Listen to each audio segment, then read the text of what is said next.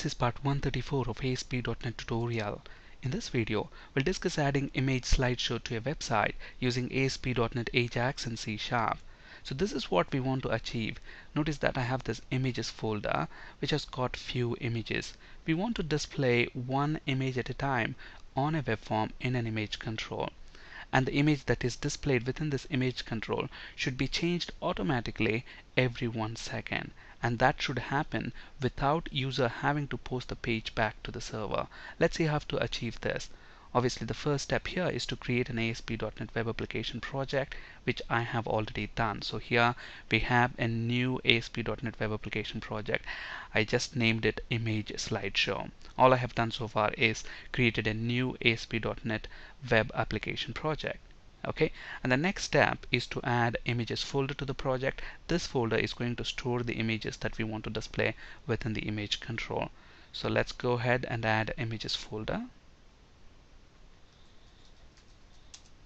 Okay, for the purposes of this demo, we're going to make use of the pictures that are shipped with Microsoft operating system. And to get to those pictures, click on the Start button, type pictures, and then click on this link, on this pictures link. This should take you to library pictures, where you should find sample pictures folder. Double click on that. So there we go. We have all the sample pictures that are shipped with the Microsoft operating system. And if you notice, the path is this one, C:\users public pictures sample pictures, the same as what you see here. Okay, so I'm going to copy these pictures, and then I have already pasted them into images folder, which is in my C drive, and then I have renamed these pictures to use numbers in sequence: 1.jpg, 2.jpg to 8.jpg. So these are the original names of the images, but I have renamed them to use numbers in sequence. In a bit you'll understand why we will have to rename them. Alright, and then what I'm going to do, I'm going to copy them and then paste them into the images folder. So now, the Solution Explorer in our project is very much similar to what we have, in this image here. Okay. So the next step is to drag and drop Script Manager control onto the web form. You can find the Script Manager control under Ajax extensions within the toolbox. So we need to drag and drop this onto this web form. But first of all, let's get rid of this default content that's already there on this default.aspx web form. Okay, so at the moment when we navigate to this, it displays the default content, but we don't want all this content. So let's go ahead and get rid of this content from there. And then let's drag and drop the Script Manager control onto the web form. Now, if you're wondering why are we using the Script Manager control, this is one of the Ajax extensions control. Now, if we have to take advantage of ASP.NET Ajax, then we need to have an instance of this control on that web form. In a later video session, we'll discuss more about the Script Manager control. Okay. So the next step is to actually use the update panel, but we'll come back to that in just a bit. Now, we're going to drag and drop a timer control and an image control, and in a bit you'll understand what we are going to do with those two controls.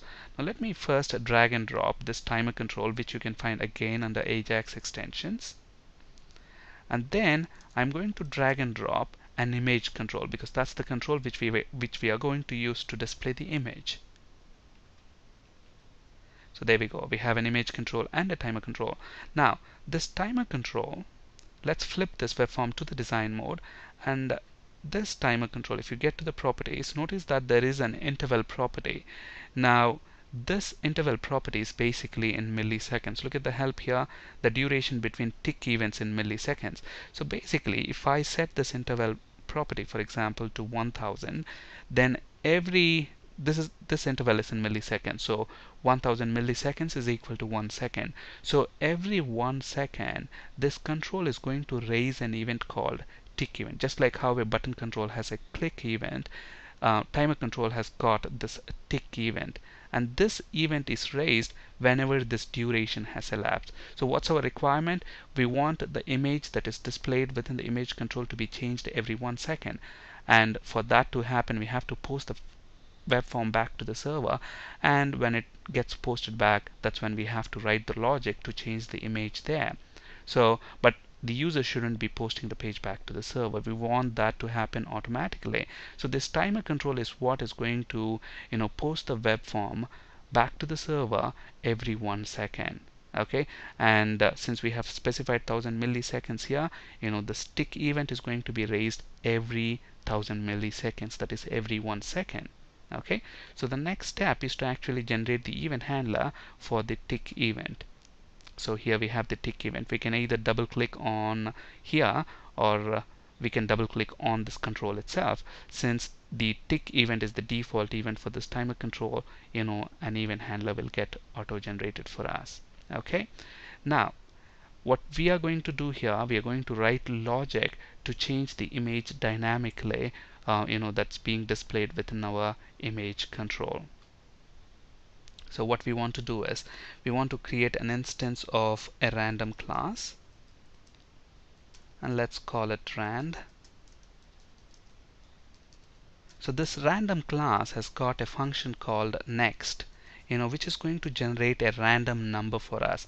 Now notice the image names that we have. We have images from 1 to 8. Now we want to display an image within the image control at random, okay, every 1 second. So I'm going to tell this random object to generate a random number between 1 and 8 for us. Okay, so the minimum, I'm going to use an overloaded version, where we can specify the minimum random number that we want to generate and the maximum random number. So the minimum is going to be 1 and the maximum is going to be 8. So that's what we are going to specify here. And then let's store it in a variable of type integer. Okay, so if you look at the return type of this function, it's an integer because it's a random integer.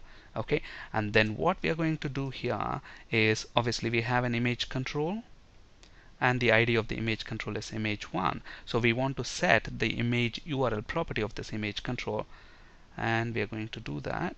So image1 dot image URL is equal to, now where are our images present? They are present in this images directory, which is present within the root directory of our web application project. So to get to the root directory, we use tilde / images / we need to specify the name of the image. So which image you want to display, 1 2 3. Now that's determined by this variable I. So to this string I'm going to concatenate the value of I, which will be either 1 2 3 4, and then to that the extension of the image. What is the extension of the image? .jpg. So let's concatenate that. Okay, so now if you look at this expression right here, it's going to give the path for the image that we are going to display within the image control. Okay, now you might have understood the reasoning behind changing the names to use numbers in sequence, because we want a random number, and then the name of the image is going to match one of these random numbers that is generated. That's the reason why we'll have to use these numbers instead of these names. Okay, alright, so we have those images there, and then basically look at this. With all these changes, if I go ahead and run this, actually when the web form is first displayed, you'll notice that it's not going to display any image. So basically, look at that, you didn't notice that, but when I refresh this page, first 1 second, notice that it didn't display anything. So first of all, as soon as the image is web form is loaded, we want an image to be displayed. So first let's go ahead and fix that. So obviously in the page load event, we need to invoke this logic. So what I'm going to do, I'm going to extract this into its own method. So I'm going to refactor this, extract a method. Let's call this set image URL. So we want that as the function name. So, and we want to call this function even in the page load. So if it is the first initial get request, so if not is post back. So let's call this function so that the first time when the web form is loaded, it immediately will display an image, and then on the subsequent time this event gets raised every 1 second, at which point it's going to load the image. Okay, So let's run this. So notice that as soon as the web form loads, it will display an image there. Okay. Now the problem is here the image size is too big. We don't want this big image to be displayed. Let's say I want the image height and width to be 200 pixels. So how do we adjust that? Simply go back to your default page and then set the height and width for the image. So height is equal to 200 pixels and width is also going to be 200 pixels. So depending on your project requirement, you can adjust the height and width, and the moment we do that, look at that, the image gets changed every 1 second.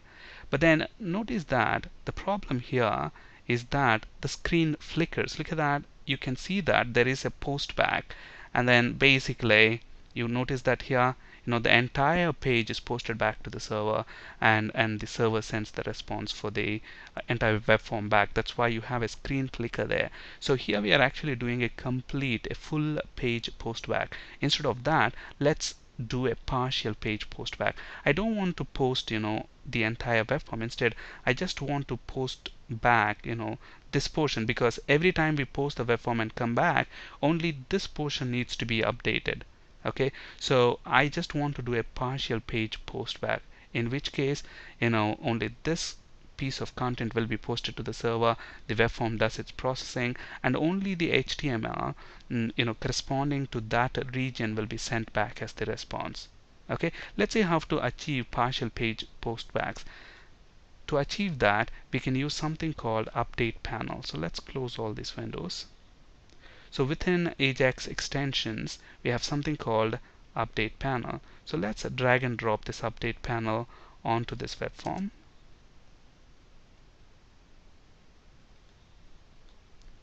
So this update panel helps us achieve partial page postback. So this control allows us to perform partial page postbacks as opposed to a full page postback.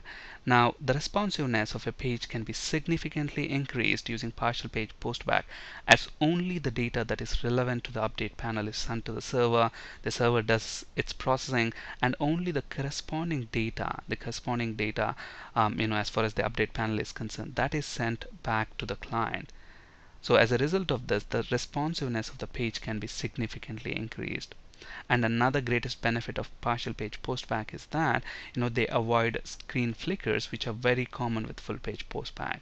We have just seen how the web form basically flickers on every postback. Let's see how we can avoid that using this update panel. Okay, so we can put this timer and image controls within that update panel, but then within update panel we need to have something called content template. So all the content of the update panel must go inside that content template. And there is something else called triggers, which we will discuss in a later video session. So let's format this HTML by pressing Ctrl K, Ctrl D. Alright, let's save all this and let's navigate to that default page. Now we should have a partial page postback, and there should be no screen flickers. Look at that, you don't have any screen flickers, only this portion of the web form is updated. Now this is happening every 1 second. If you want that to be changed, all you need to do is change the interval here. Now it's 1000 milliseconds, which is 1 second. If you want the image to be changed maybe every 100 milliseconds, then you can change it to 100. But then look at the speed at which the image gets changed. Obviously we don't want to do something like that. Let's say I want to change the interval to 2 seconds. We can do that as well. So now the image here is changed every 2 seconds. Alright. Now at the moment, the problem with this code that we have written is that it displays a random image every 1 second. Now the images are not being displayed in sequence. Okay, they are being displayed at random. Now let's say our project requirement is such that we want to display images in order, that is from 1.jpg to next 2.jpg, next 3.jpg until 8.jpg. Once it reaches number 8, we again want to start from 1. So but always it has to display the images in order. And also we want to display the number of the image that is being displayed, so that we know the images are being displayed in order. Let's see how to fix these in our next video session. On this slide you can find resources for ASP.NET, C# and SQL Server interview questions. That's it for today. Thank you for listening. Have a great day.